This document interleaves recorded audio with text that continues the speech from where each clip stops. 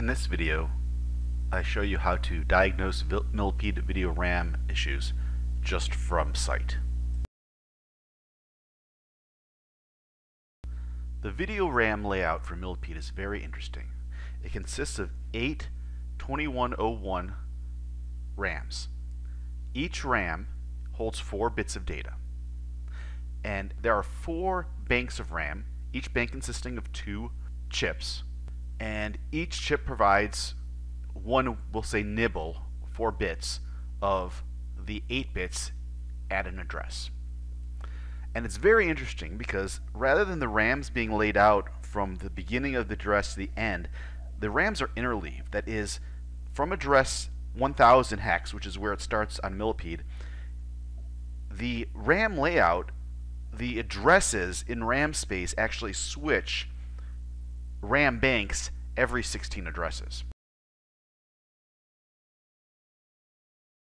And this is interesting because as you go through the address range from hex 1000, where those RAMs are mapped into, as you go through, every 16 addresses actually is accessing a different RAM bank. So addresses 1000 hex through 1000F hex is bank 1. Addresses 1010 through 101F is bank 2. 1020 through 102F, bank 3. And then 1030 through 103F is bank 4. And you actually see this visibly on the Centipede screen. You'll see columns starting from the left to right. The leftmost column, bottom half, is bank 1. Then the leftmost column, top half, is bank 2. You move over, and the next column, the bottom half, is bank 3, and the top, bank 4. Then it starts all over again. Bank 1, then 2, then 3, then 4, and so forth and so on through the entire tile RAM range. So it makes it very easy to actually tell which RAM bank is bad when you see.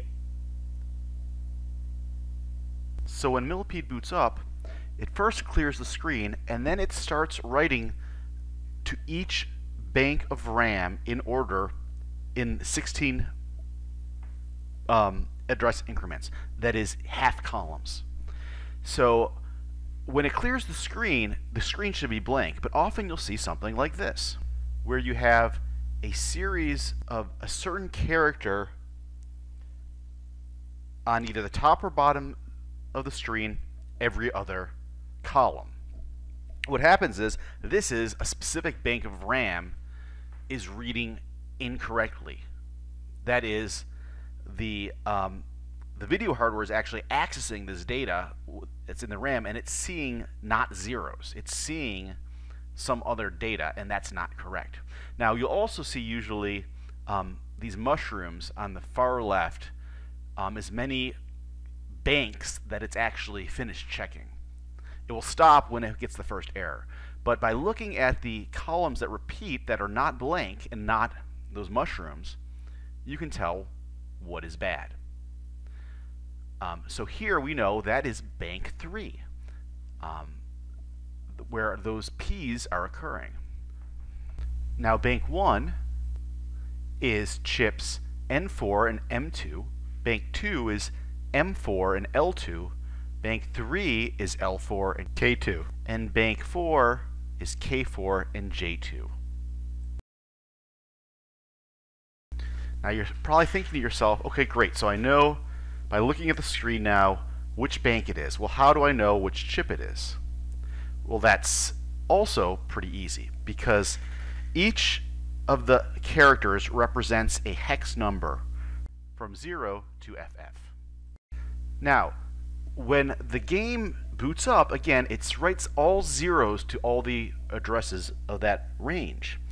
So they should all be 0, 0. But if one of the chips will be bad, one of those nibbles, either the right hex digit or the left hex digit, will not be 0, and one of these characters should show. And the number you see here is the actual number that the video RAM is actually outputting. So if we see columns of P's, we know that the video RAM, rather than storing or saying that it's 0 at that address, is actually showing 10 hex. So that means that the data bit corresponding to make that number is stuck or is not outputting correctly. So that is actually the data bit 4, which is the least significant data bit of the RAM that controls the left side. So basically, once you find the bank, you know which 2 chips it is down to. There's going to be a chip in the 4 column or a chip in the 2 column. If you see one of the characters on the left here, that means a chip in the 4 column is bad. If you see a character in the right column here, that means the chip in column 2 is bad. Now what happens if you see a character that's not in either of these columns? That means both chips are bad, because it's one of the numbers between 0 and FF where one of the nibbles is not set to 0. That means both chips are outputting something that's not 0, and they both should be putting output 4 bits of 0. Finally, let's assume you find the RAM that's bad and you pull it, and you replace it, and you're still getting the error. That means it wasn't the RAM chip, but something on that data line corresponding to where the 1 bit is set is bad. For example, if you saw a P, that means data bit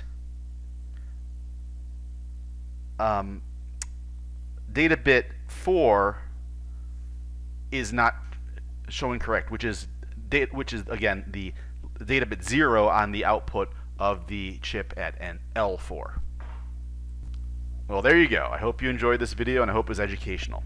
At some point I'll do a video on Centipede. It's basically the same, except the address range is different and the characters can be different.